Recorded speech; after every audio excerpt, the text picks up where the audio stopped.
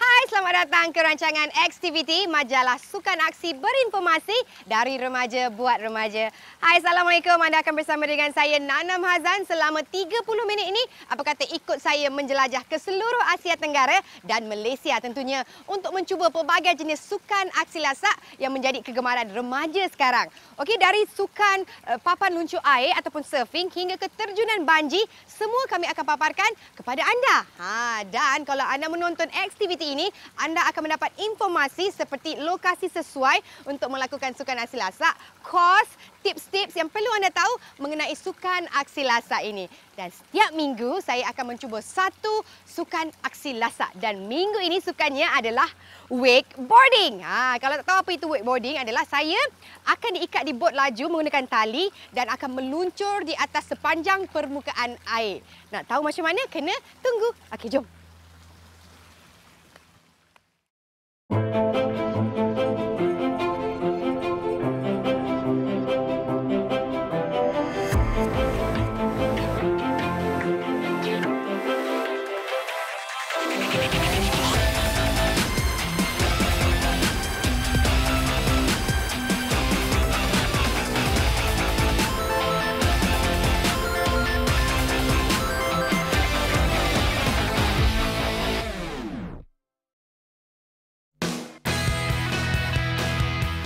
Minggu ini, Nana akan mencuba sukan lasak wakeboarding di Bali, Indonesia. Lokasi yang dituju merupakan pusat sukan air Ripco di Sanur Beach Hotel. Perjalanan kami mengambil masa selama lebih kurang 40 minit dari Pantai Legian menuju ke Pantai Sanur.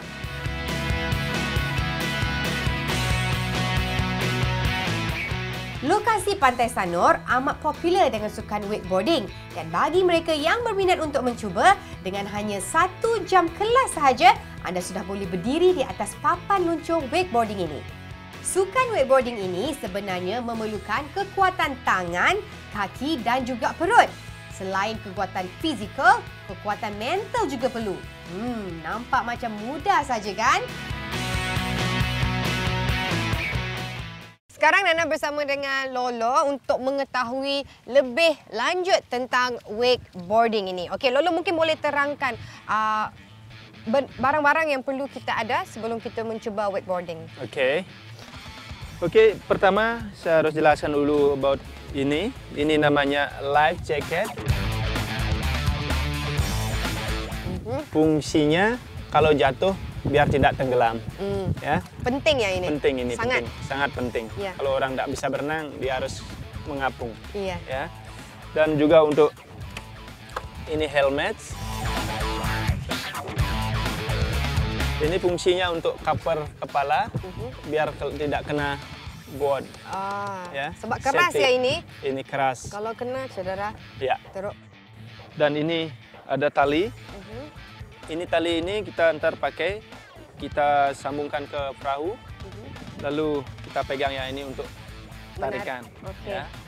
Dan bahagian yang penting sekali? Yang bagian yang penting sekali ini ada boardnya. Boardnya, papannya. Ya, papannya. Di sini ada kayak sepatu ini untuk memegang kaki kita biar boardnya tidak lepas. Ya. Ada 2 sepatu, kanan dan kiri. Dan memang sepatu ini memang tidak boleh bergerak-gerak ya. Memang akan lekat di situ. Ya, sepatu ini tidak akan bisa lepas dari sini ya. Dan kita punya tali ini untuk mengencangkan sepatu biar kaki tidak lepas dari sepatu. Ya. Ini boardnya. Habis gitu mungkin di bagian di board di belakang sini, kadang-kadang kita ada finnya di sini, yang full ini finnya, dan juga sudah ada yang sirip. Small ya, sirip ini. Ya.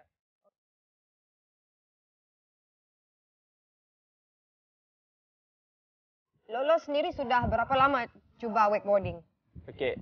Kalau saya di sini head instructor, saya ajar semua water sport. Untuk wakeboarding saya sudah mungkin 5 tahun. 5 tahun ya? Ya.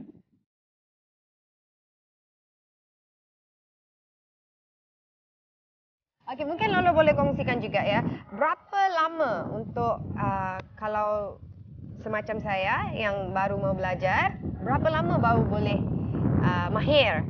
Mahir main wakeboarding. Berapa kali pelajaran? Mungkin level 1 dulu kayak tadi, itu saya sebutkan level 1. Kita ada 3 kelas, ya. Kelas pertama, kelas kedua itu kita mengetahui bagaimana cara mengontrol board, mengemudinya. Ya, mengemudi. Kelas 3-nya bagaimana kita jamnya. Mungkin 4 kelas lebih mahir. Lebih kurang dalam 1 minggu? 1 minggu. Okey. Kurang lebih.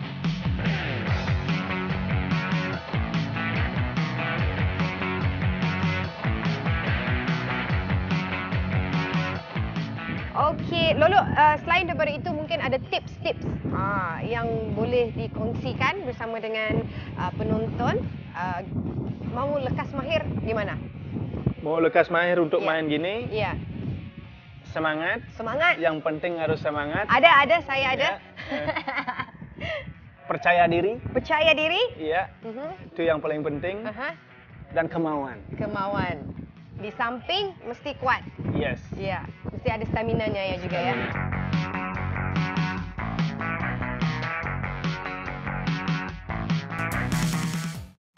Okey, itulah dia. Kalau anda ingin mencuba sukan wakeboarding ni, yang minat dengan sukan aksi lasak wakeboarding, mungkin sukan aksi lasak untuk anda. Pastikan bersama Nana selepas ini di Activity.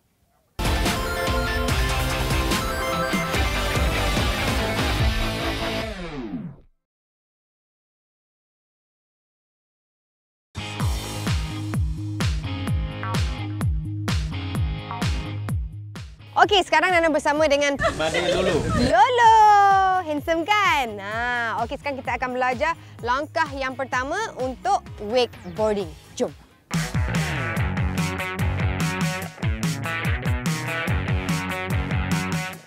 Langkah pertama sebelum masuk ke dalam air, kita hendaklah mengetahui mengenai papan luncur ini. Ini adalah kasut yang telah pun dilekatkan pada papan. Bahagian bawah papan luncur ini mempunyai sirip bagi memudahkan mengawal pergerakan papan tersebut.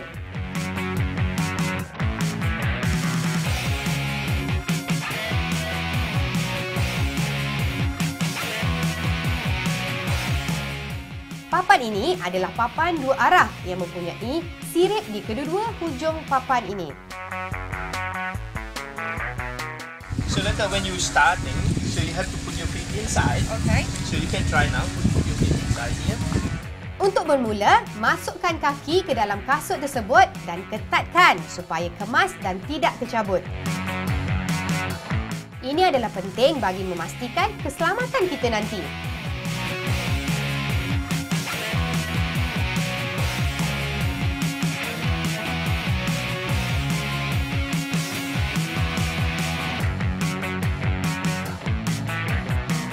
And what you feeling?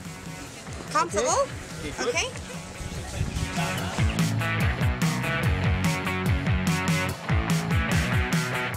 Pastikan kedudukan kita betul dengan keadaan lutut dibengkokkan. So the rope later on the board you will have like this bar. Okay. So you hold it with 2 hands. So this bar they always stay in the middle of the board. Okay. Pemegang haruslah berada di tengah-tengah papan dan pegang menggunakan kedua-dua tangan kita. Apabila ditarik, jangan sesekali merapatkan pemegang pada badan. Kerana kalau kita membengkokkan tangan, badan kita kurang stabil apabila kita berdiri nanti. Your body will get forward and you roll to the front. Slam to the bottom. Yeah. Keep your arm longer. So when you have the power, so which leg usually you have in the front? This left. Leg. Jadi, pastikan tangan kita sentiasa lurus ke depan. Apabila mendapat tekanan yang cukup, segera menggerakkan salah satu kaki ke hadapan dan bersedia untuk berdiri. Ingat, luruskan tangan, bengkokkan kaki sedikit dan berat diletakkan di bahagian kaki belakang. Try to stand up. So don't bend your arm. Keep Straight. your arm longer. Yeah. And then make your weight more on the back leg. Pastikan kita selalu pandang ke depan. Jangan sesekali pandang ke bawah atau ke arah papan kita. So never looking down. Okay. It can be lost the balance. Okay, just look Try up.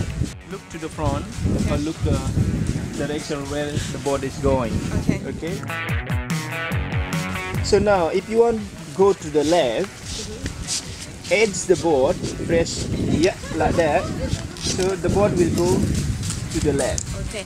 Jika anda ingin bergerak ke kiri ataupun ke kanan, beratkan bahagian badan anda ke arah itu. Ingat, kaki seelok-eloknya sentiasa dibengkokkan dan berat diletakkan di bahagian kaki belakang. Jika kita hilang kawalan atau keseimbangan dan jatuh, lepaskan pemegang tersebut. Jangan risau, kita tidak akan tenggelam sebab kita pakai jaket keselamatan. Adalah sangat bahaya kalau kita jatuh dan tidak lepaskan pemegang tersebut. If you hold this, if the boat pull you, Yeah. you will drink the water. Okay? So, we ready go in the water? Ready? Yep. Yep. Okay.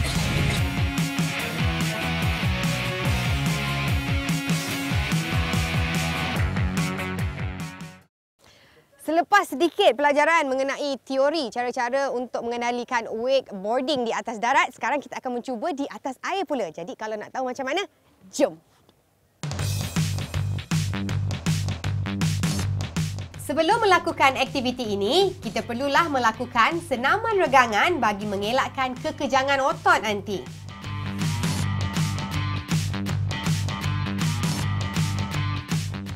Sekarang adalah latihan di dalam air, sama seperti yang saya lakukan tadi di atas darat.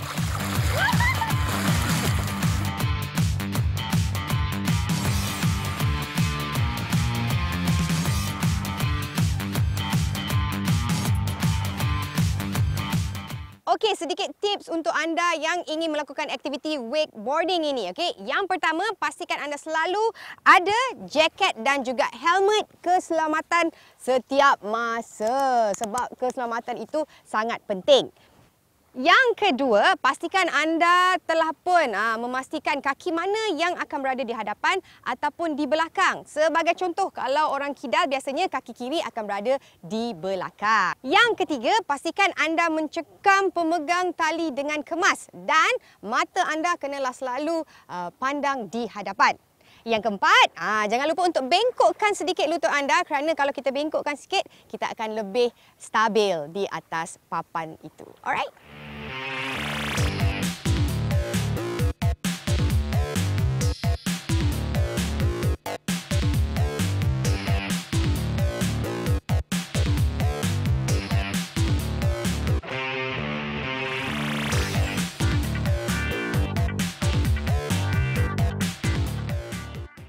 Aktiviti akan kembali selepas ini, jadi pastikan anda jangan ke mana-mana.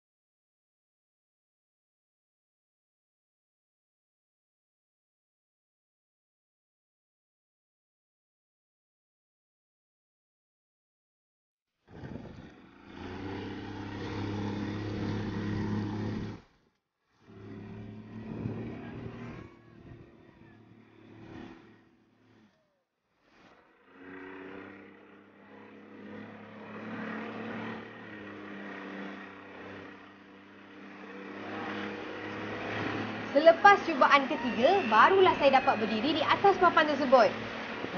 Bukan senang sebenarnya ya. Sebab untuk stabil agak payah pada mulanya kerana kaki cepat menjadi penat.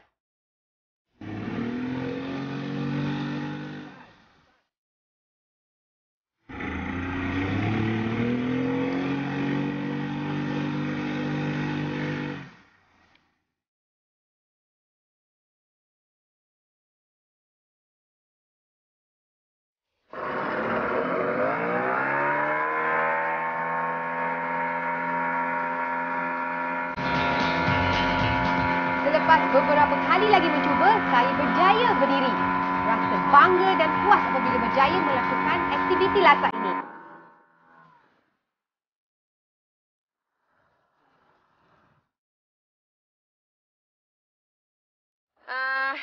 Penat. Aktiviti wakeboarding ni memang memerlukan kekuatan tangan, kaki dan anda kenalah selalu bersukan sebenarnya, sebab bila kita ada stamina yang cukup, kekuatan otot-otot yang lebih, mungkin lebih senang untuk menguasai sukan wakeboarding ini. Saya dah cuba, dapatlah berdiri kan? Nampak kan? Okey, sekarang kita saksikan pula jurulatih Lolo menunjukkan aksi-aksi menarik bermain wakeboarding ini. Sungguh mengagumkan.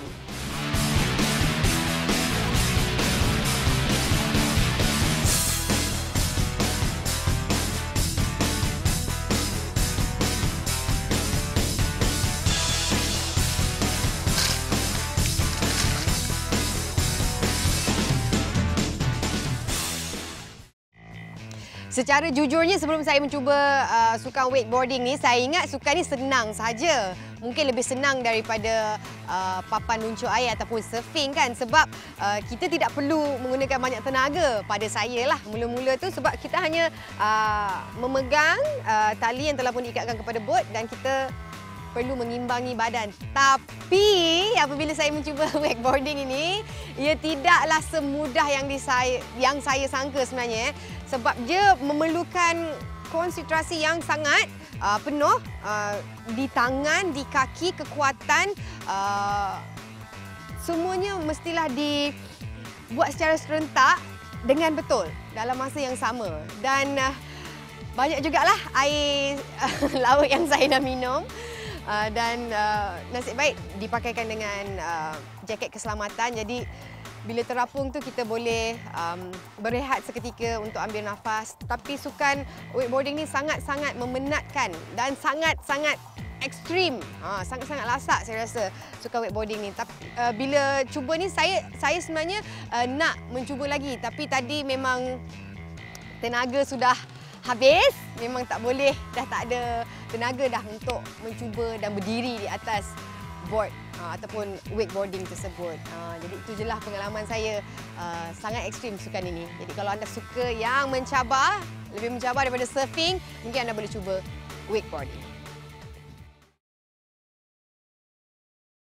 Sekarang anda bersama dengan Putri, yang mana beliau merupakan pengurus di tempat saya belajar wakeboarding ni.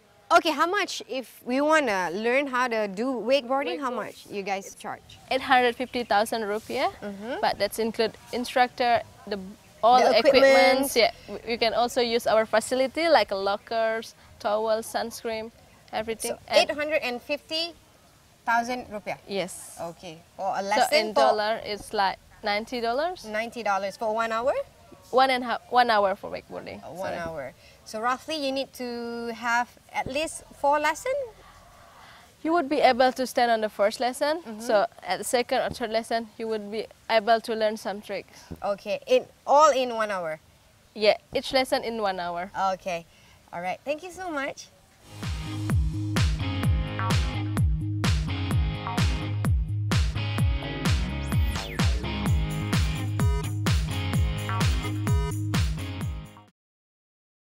Okay, Nana bersama dengan Luca. Hi Luca, how are you? Pretty good, pretty good. Yeah. Where are you from actually? I'm from New Zealand, from the South Island, New Zealand. Okay, you've been staying here in Bali for how long?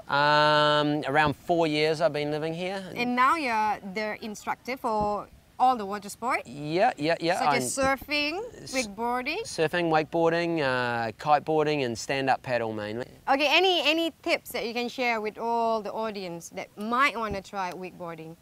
I'll give it a go for sure, and I would say in wakeboarding one of the biggest moments is just getting up, and you've got to put quite a bit of effort into a few moments. If you don't put the big effort into those few moments of getting up, then you can keep losing it and falling over. But if you just think for a few moments, when the pressure comes on from the boat and the rope's there, you've got to put a bit of a big effort in to those few seconds of just turning your body the right way and holding on and going through the power, and then you're up, and suddenly you're up and riding and going, awesome, you know. Yeah. I'm doing it. So, you know. Basically, you need it's to have your worth- mental.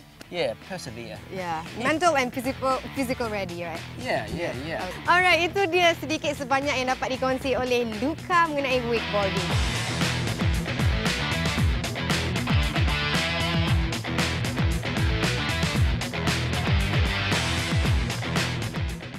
Bagi remaja di luar sana, apa kata cubalah sukan aksi lasak ini kerana ia mampu membina minda yang sihat dan juga cerdas. Pastikan minggu hadapan bersama dengan kami lagi di Activity kerana banyak lagi sukan aksi lasak yang akan kami paparkan. Tentunya di Activity, majalah sukan aksi berinformasi dari remaja buat remaja. Jumpa lagi. Bye-bye. Assalamualaikum.